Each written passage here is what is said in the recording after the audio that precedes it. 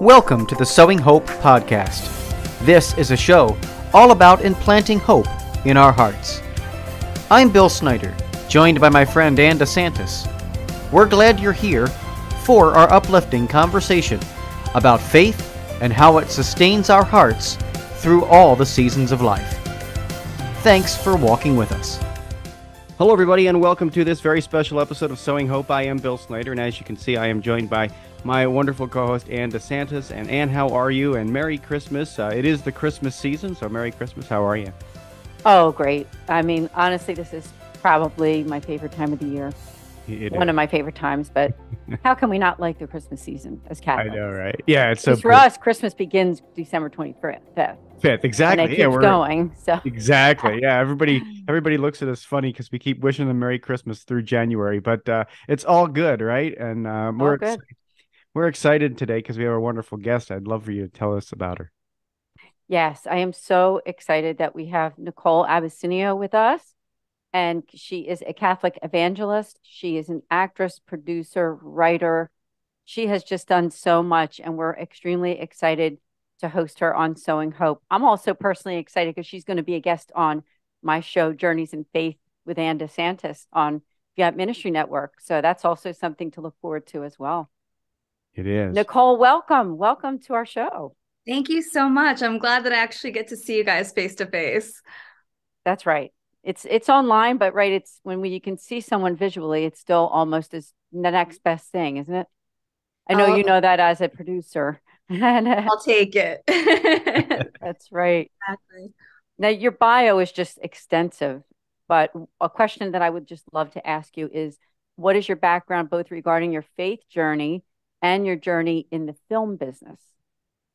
Sure. And those two intersect and parallel and go all over the map.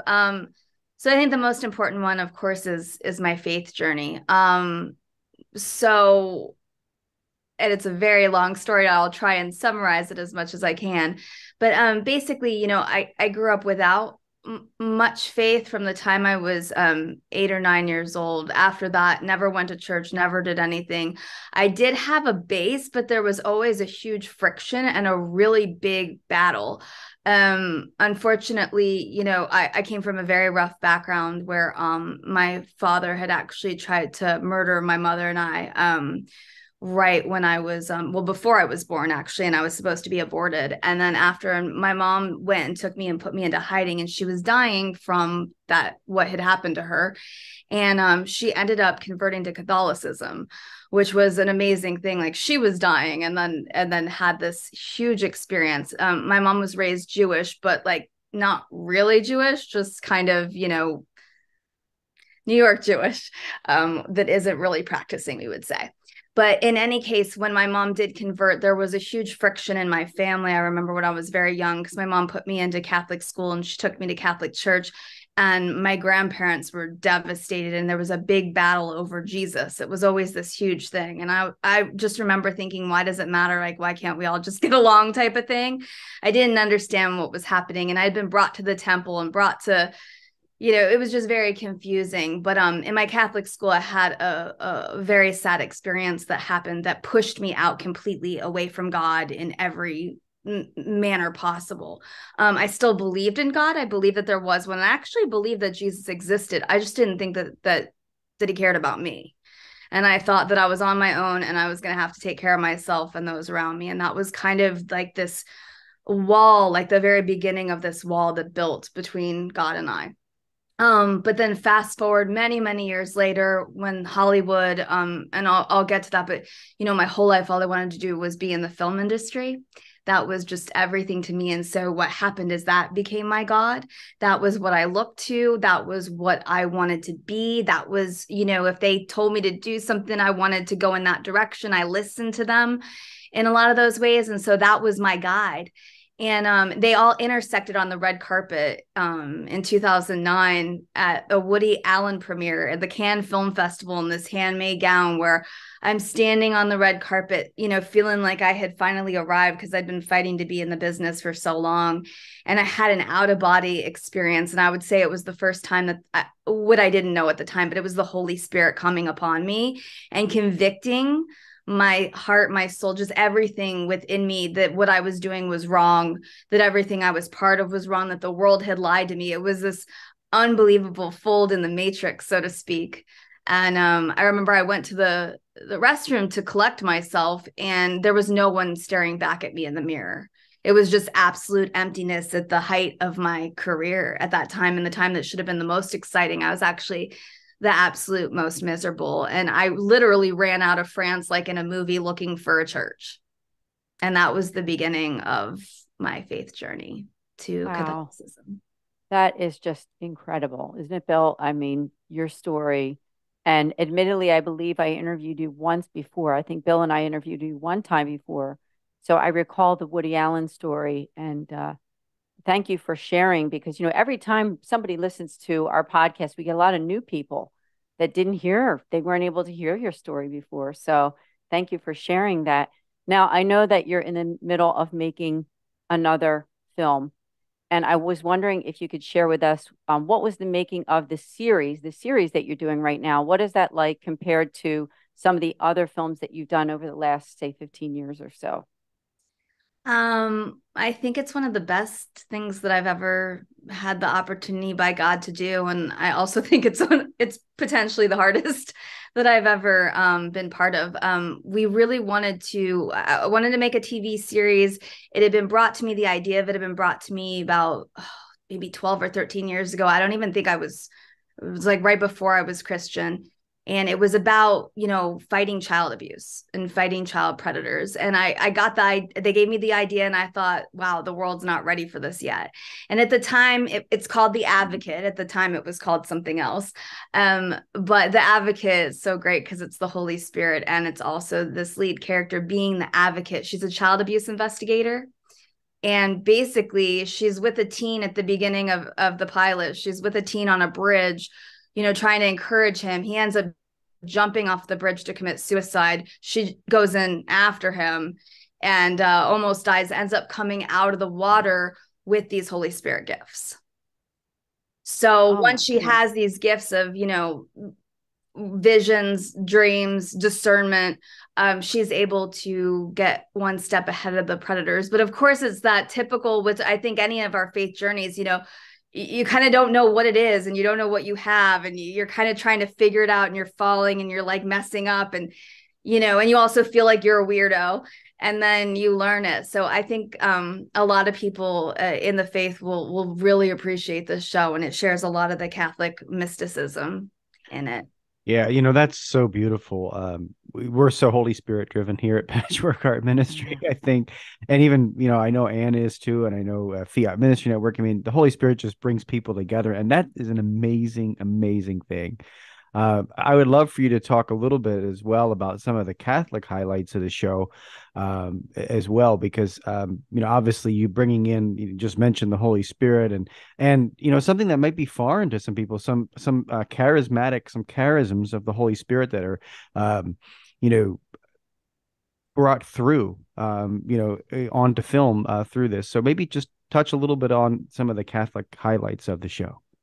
Sure. And that's what I'm so excited about too, because when I originally got the show, you always see these TV shows that kind of have supernatural gifts, but they're kind of the psychic ability, or they're, this or that. We don't know where they come from, but this is so clearly, gifts from God and trying to operate in the Spirit, which are real gifts, and to be able to discern the difference. But it's so hard to make something Catholic that has like Catholic themes in it, because the majority of the faith side of Hollywood is more on the Protestant side. And so when it comes to Catholic things, they usually get taken out or left out. And it's a big point. We were grateful, literally by a miracle. And I waited this time. I was like, we need to have Catholic investors. It has to be Catholic, because they have to understand, when I want to share these things and the importance of them. And so even just having a statue of Our Lady, You know what I mean? Just honoring her or her journey in the show.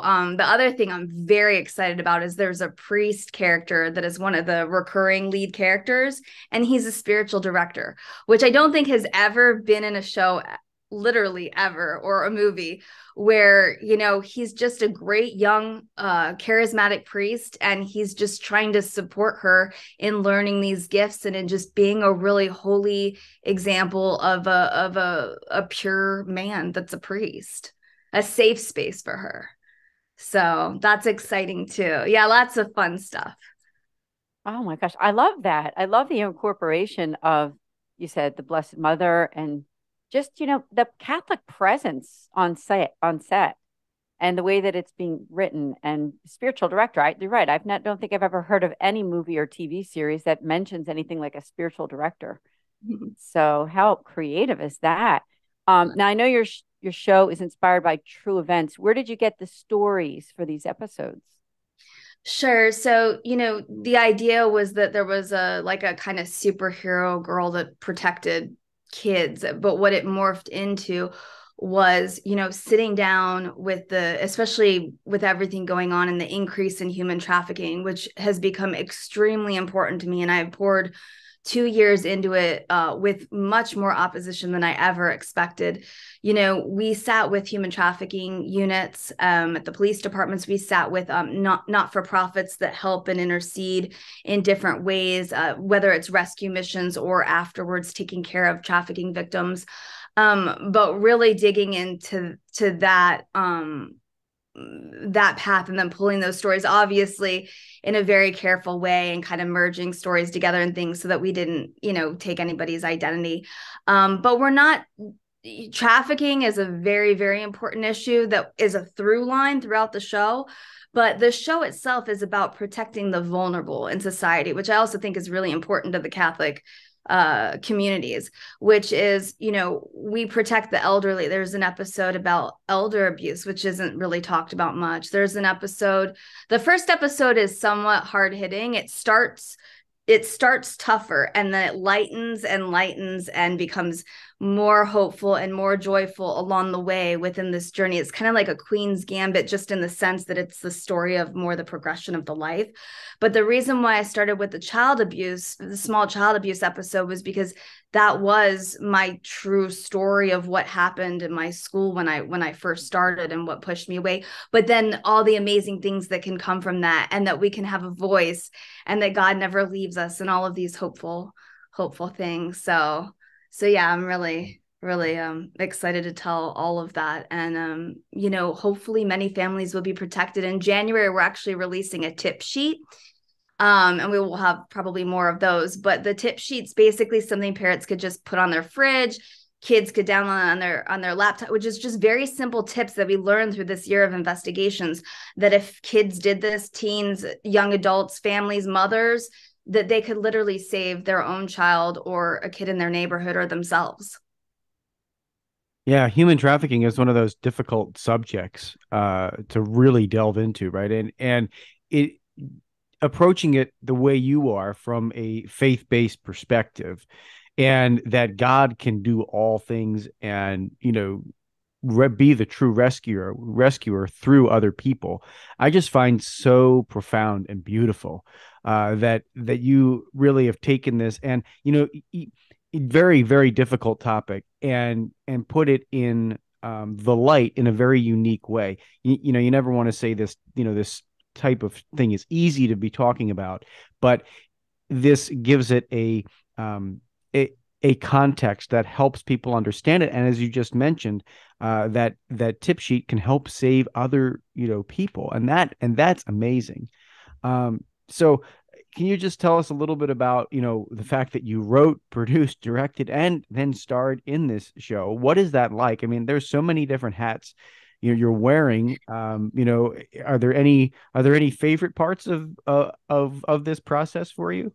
What I've learned is whatever God wants is what is going to be and what's going to happen, because that was never the plan for this show. And I've worn multiple hats before, but I have not worn this many hats in a project before. And basically, I was just producing the show.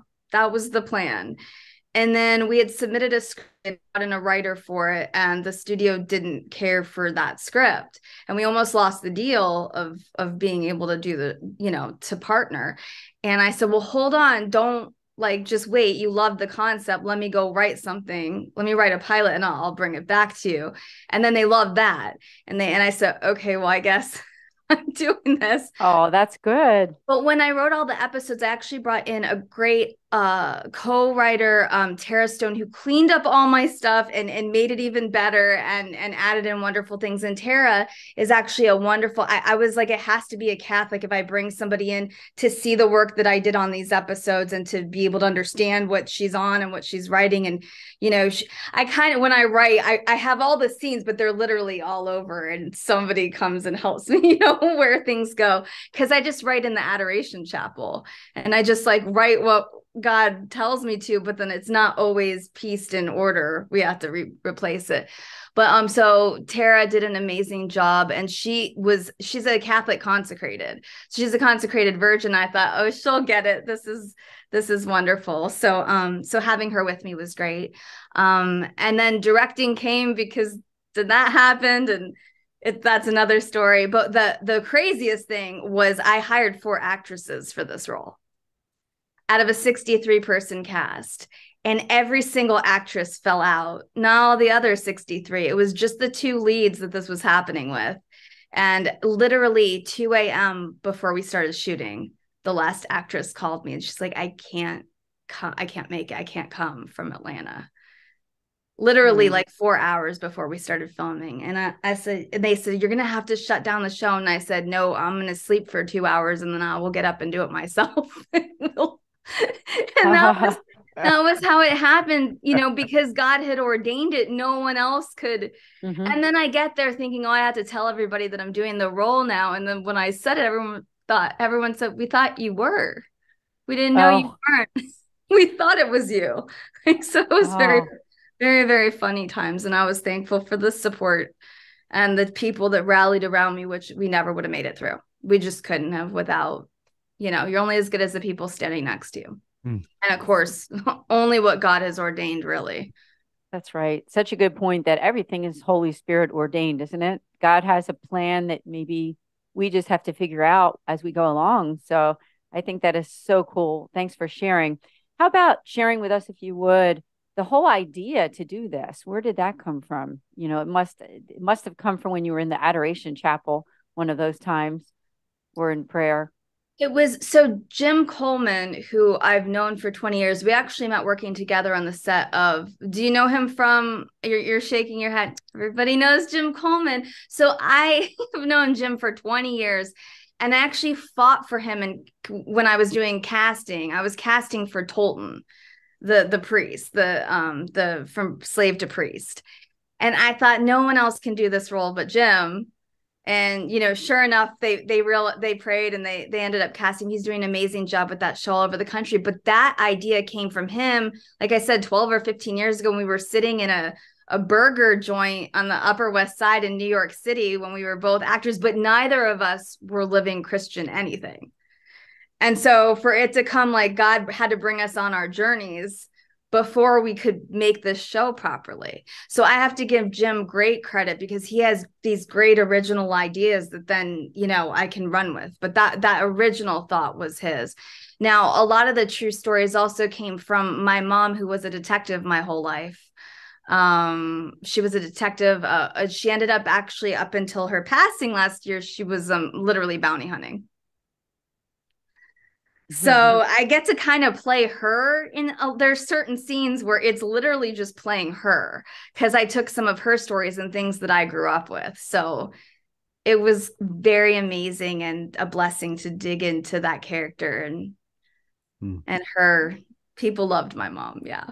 Wow. First of all, I want to say on behalf of both Bill and I and Patchwork Heart Ministry that we are so sorry about the passing of your mom. But obviously, what you're doing right now, I'm sure that somehow, some way, your mom is praying for you. She's praying for this mission that you have, because your mom, from what I think you shared, she was a person of faith at some point, right? Yeah. You know what? When I came back and got I didn't talk too much of my story because it's longer than 30 minutes. But when I first became Protestant after that, and it was actually, I ended up getting extraordinarily ill from what some devil worshippers were doing to me in Hollywood.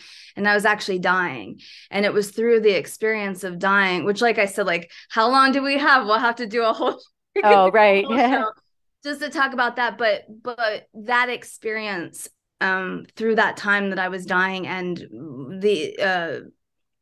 I became devoutly Catholic at that time. And then my mom joined me on that journey when I was sick. We would be doing, daily rosaries together, and she started going to daily mass with me. And so she really, like, I know she's in heaven, and that was part of the journey. But the most amazing thing, like, we had so many struggles. Like I said, this was the hardest thing. This show, it wasn't just wearing all the hats. I had no idea how many people are actually against the fight for human trafficking. I thought everybody would be for us, and they weren't. And at first I thought, is this because we're Catholic?